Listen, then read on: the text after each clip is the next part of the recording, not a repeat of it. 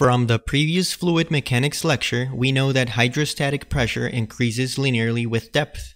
Since ρ times g is what we defined as specific weight, gamma, the expression can also be written as gamma times z. If you haven't seen that lecture yet, make sure to watch it first before watching this one. The link to that video is in the description below. Just like we have seen before, the force from the liquid on a submerged surface would be the pressure times the area of contact. But since the pressure changes with depth, the total force is actually the integral from the bottom to the top of the surface of the pressure times a d area. Now, since the pressure is not changing in the horizontal axes and the submerged surfaces usually have a constant width, a reasonable 2D representation of this 3D problem is to assume the pressure on the wall as a triangular distributed load. The integral from the bottom to the top of the distributed load times dz would be the area under the curve, or simply the area of the triangle, just like it normally is for any of the triangular loads you've studied in courses like statics or mechanics of materials. Links below to those lectures and to the playlists for the entire courses. And just like with any triangular load, the location of the equivalent point load with that magnitude is the centroid of the triangle 1/3 from the base. Calculating the area of this triangle is very simple. The base will be equal to the hydrostatic pressure, meaning that we know its value if we know the density of the liquid and depth information. And the height of the triangle is just the depth, or the distance from the base to the free surface.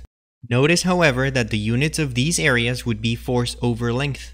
To find the actual force value, we would have to multiply the area of the load times the width that we mentioned before, remember? The width that we got rid of to go from 3D to 2D. So always remember to multiply by the width value to obtain actual force values.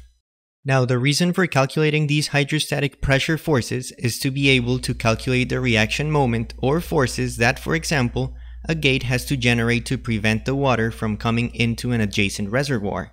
So this topic is really closer to statics than fluid mechanics. Regardless, the process of finding the resulting horizontal load from the fluid pressure doesn't only work for vertical surfaces in contact with a liquid reservoir. If the surface in contact with the liquid is inclined, the horizontal forces affecting the surface will be calculated in the exact same manner. The magnitude of the equivalent point load in the horizontal direction would be equal to the area of the triangle of the triangular distributed load times the width, meaning ρgh times h divided by 2 times the width, and it's also located 1/3 of the way from the bottom to the top. Of course, on an inclined surface, the weight of the liquid, which is a vertical load, also affects the surface. The weight of the liquid would be the volume times the specific weight, which for a 2D representation is the area times the specific weight times width. The location of the simplified point load is located 1/3 of the way from the side of the triangle.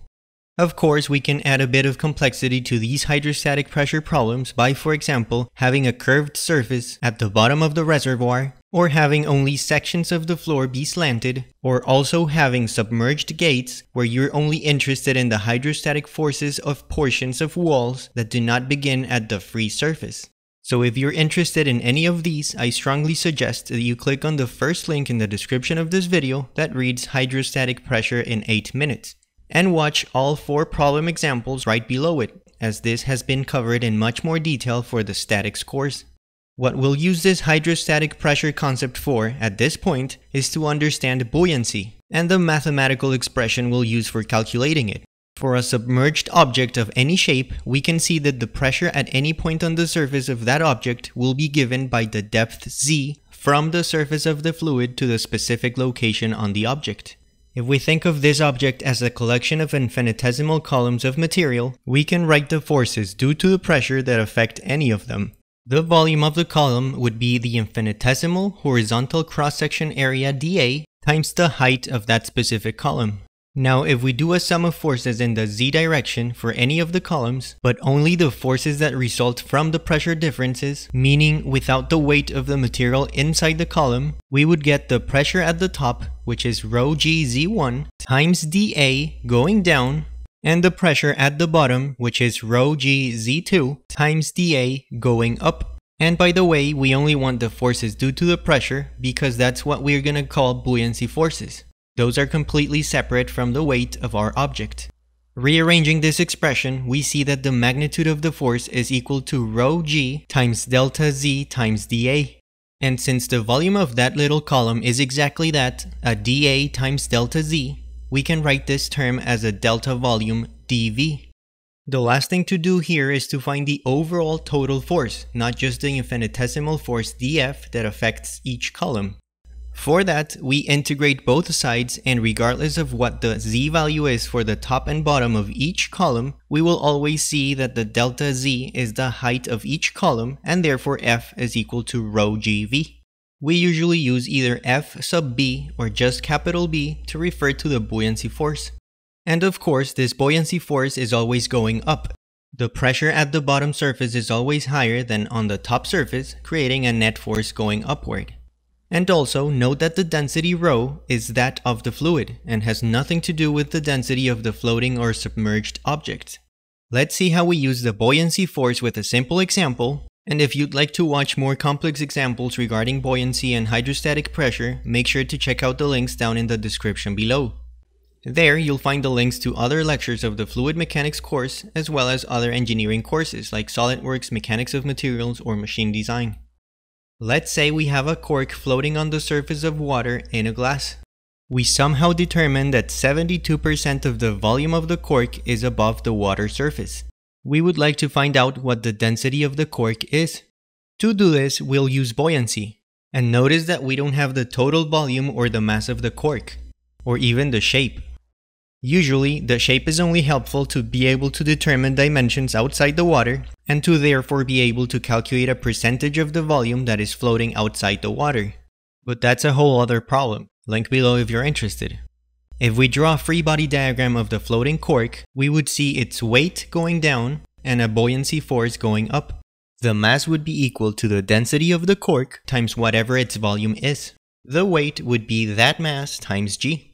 The buoyancy is equal to the density of water, since this is what the cork is floating over and displacing, times g times the submerged volume, which in this case is the remaining 28% of the cork's volume. Since the cork is not accelerating up or down, the sum of forces is 0. Assuming a simple density of water of 1000 kilograms per cubic meter in metric, we can solve for the density of the cork to be 280 kilograms per cubic meter. We could also keep the gravity term and use the specific weight of 62.4 pounds per cubic foot for water to find the specific weight of the cork to be 17.7 pounds per cubic foot. Remember that there's a difference between pound force, pound mass, and slugs. Very annoying. If you want to check a video explaining that difference or other examples or lectures of the fluid mechanics course, make sure to check out the links in the description below. Thanks for watching.